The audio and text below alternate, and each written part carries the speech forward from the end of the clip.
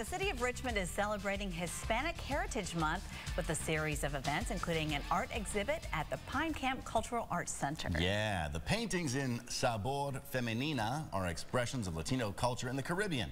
And this week's Positively Richmond. In English, Sabor Feminina literally means the feminine flavor.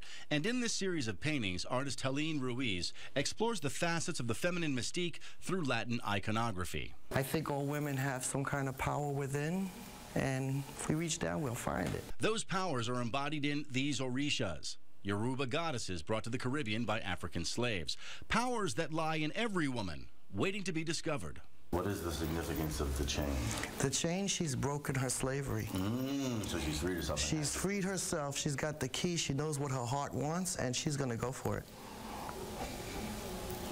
She looks determined. Oh man, is she determined. Here, Ruiz explains La Casamentera. She's the matchmaker. She can read your cards, tell you who's coming, who should be going, who you shouldn't have had, and who you should be looking for. Or maybe you should just be by yourself.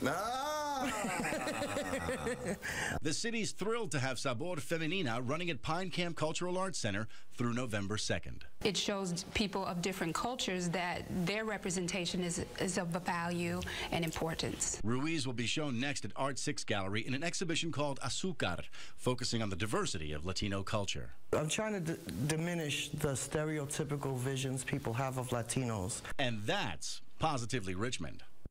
For more in-depth looks at some of our Positively Richmond stories, watch Virginia Currents on WCVE Thursday nights at 8 and mail your Positively Richmond story ideas to news@wric.com.